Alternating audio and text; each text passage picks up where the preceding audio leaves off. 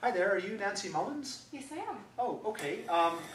My name's Derek. I'm one of the pharmacists here at the Super Duper Pharmacy. And so I understand that the dispensary team here had some concerns with this new prescription you had for levofloxacin. Yeah, they sent me over to talk to you. Yeah. So what I think I need to do is ask you a bunch of questions about your medication history and the medications you're taking now, just so that I can be 100% sure that this new prescription is going to be totally safe and effective for you before we dispense it. Okay.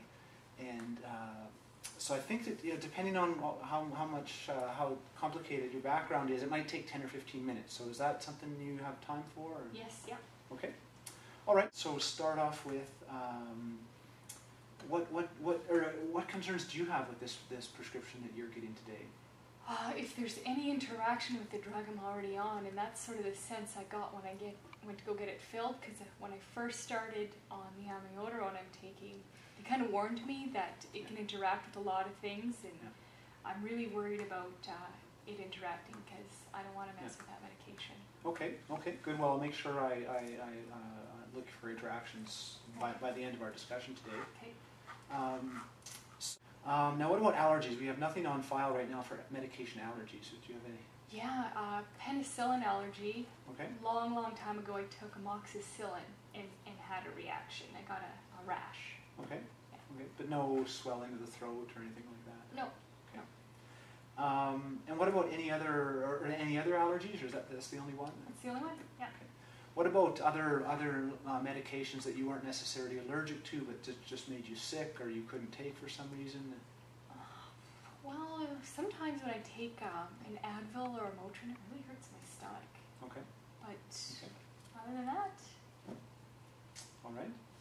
And yeah, so just for our records, I mean, how do you feel in general about taking medications? Like, do you hate to take pills, or are you fine with it? Or? You know, if I need them, I'm happy to take them, for sure. Okay. Okay. Well, maybe I'll move on next and just get a good list of all the medications you're taking now, so I can check the drug interactions with this new one. Okay.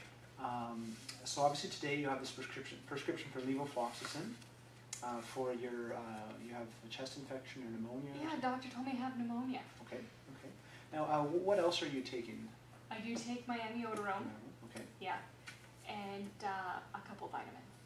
Okay, and what dose? Do you know what dose of amiodarone? Yes, 200 milligrams a day. Yeah. Okay. Yep. And what do you take that for? I was told I have long QT syndrome. Okay. And so I take that for that purpose. Okay, I'll ask you more details about that in a minute, I think. But, okay. Certainly need to know a bit more about that. And what vitamins are you taking? I take a multivitamin and some vitamin D. Okay. What dose of vitamin D do you take? 1,000.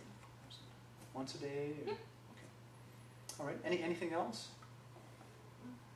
No, maybe, occasionally some Tylenol or Advil, but again, it hurts my stomach, so very rarely. Any like herbal products, natural products, or homeopathic therapies, anything like that? No.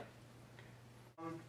Now, so you said as far as conditions, you have this long QT syndrome. Mm-hmm. Any other medical conditions or medical problems that you have? Whether some things you might not even take medication for. Well, I think I had asthma and allergies when I was younger, but I outgrew those, so I don't take anything for them. Okay.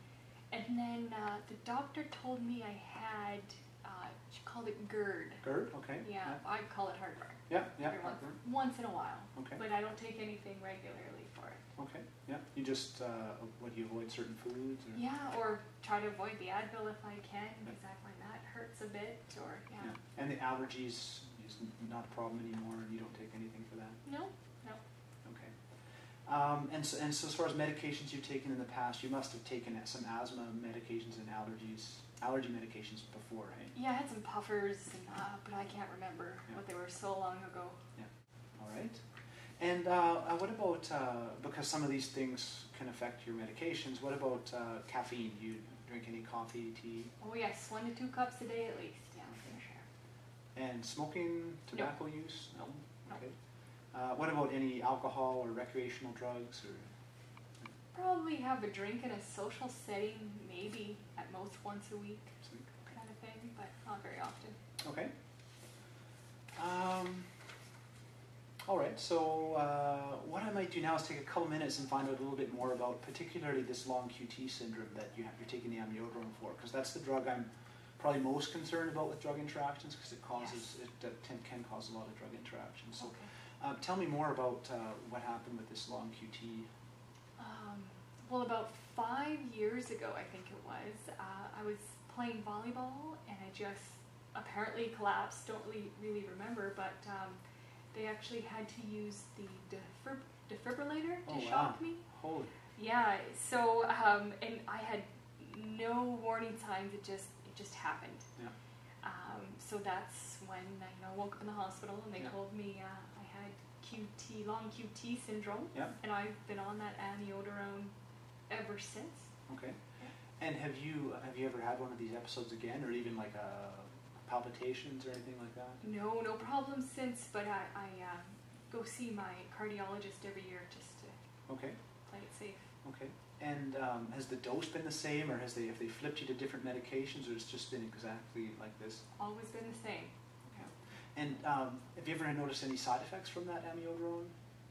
No, haven't noticed any.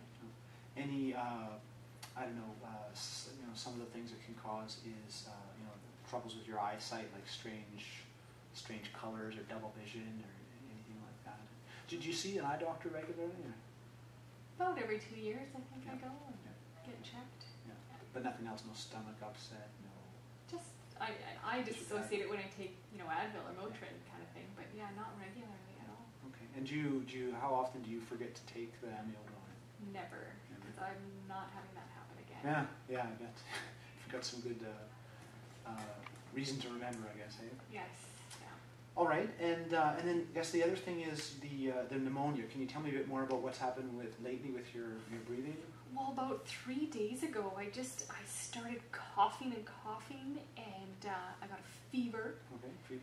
And it really hurts deep in my chest when I cough. And I tried to use some Tylenol and some Benylin to make myself feel better, but it just wasn't enough. So I came to see the doctor, and that's why I got that prescription today. Okay. Yeah. And has this happened before? Is that pneumonia? Is this pneumonia a frequent thing for you? No, first time. Okay. Yeah. And have you used any antibiotics for any other reason in the last several months, like a bladder infection or anything like that? No, I've been pretty lucky. Yeah. Okay. And you don't have any issues with your immune system, like any HIV, anything like that? No. Okay. Well, I think that is just about enough of the history. Well, I think I'm pretty much done, but I'm just going to finish up with doing a bit of what we call a head-to-toe assessment, where I ask you a bunch of quick yes or no questions, really just screening for any side effects or problems that might affect this drug that we didn't bring up or that you forgot to mention. Okay. So I guess starting at the top, I already asked you about your vision. You said you didn't have any trouble with your eyes. Coughing, you're obviously coughing lately with this pneumonia, but that's not a normal. You don't normally have any troubles with coughing. No, I don't. And even one of the other things that amiodarone can cause is sometimes it can affect your lungs if it had a rare side effect. And so is this shortness of breath? Is this something that ever happens to you before this episode of pneumonia? No, and I know when I started on the amiodarone, they told me about the potential lung issue, so I do get an X-ray every year, chest X-ray, to make sure that my lungs are okay. Good. Yeah.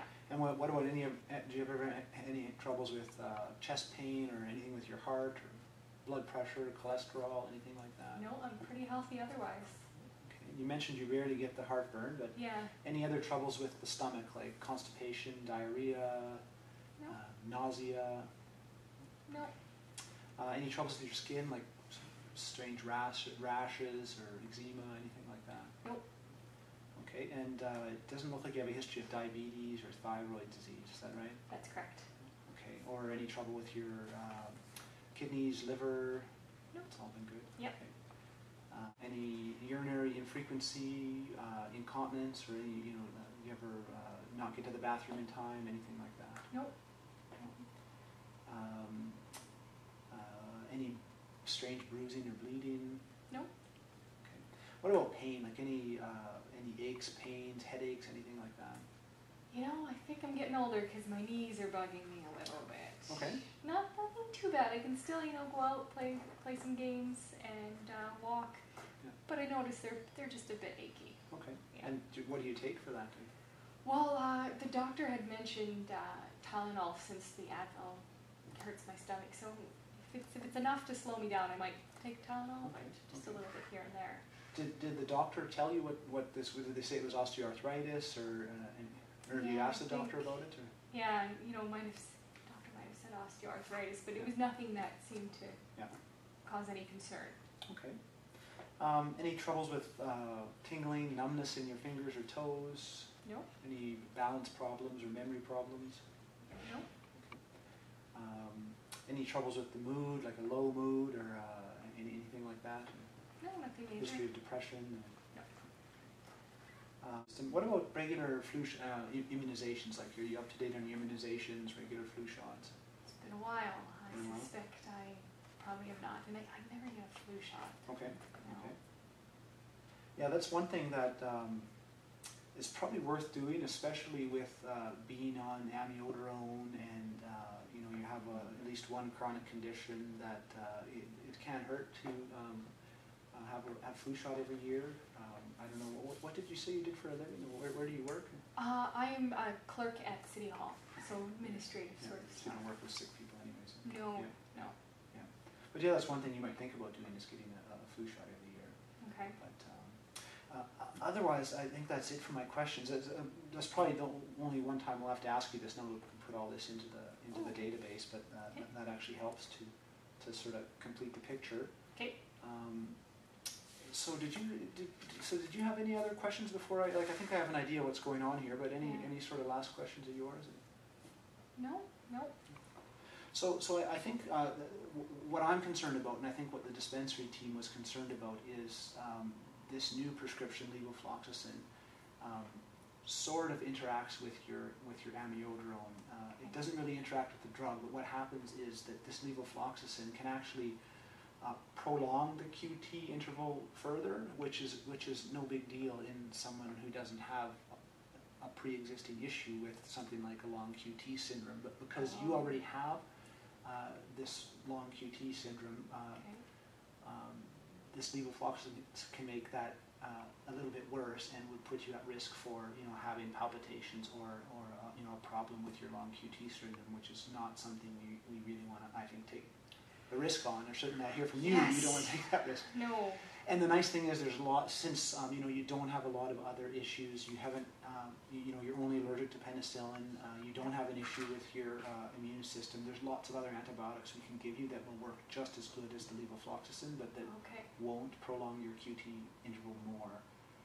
And so I think what I'm going to do is phone your doctor and suggest a different antibiotic that you're not allergic to and that won't prolong the QT syndrome. And that'll take a bit of time. So what I can either do is have you wait here and hopefully I get a hold of the doctor right away. Okay. Or we can always just, deliver the prescription to you later today once we get a hold of the doctor and fill the prescription. It's sort of up to you. Yeah. If you could deliver it, that'd be great because I'm not feeling well. Yeah, I know Dr. Brown is usually good about getting back to us, so I don't expect it'll be more than a couple hours. So you can get your first dose by tonight for sure. Great. So we'll do that for you. The other thing I already suggested, annual flu shot is a generally good idea that I would suggest. And then the last thing is you mentioned the osteoarthritis and the pain.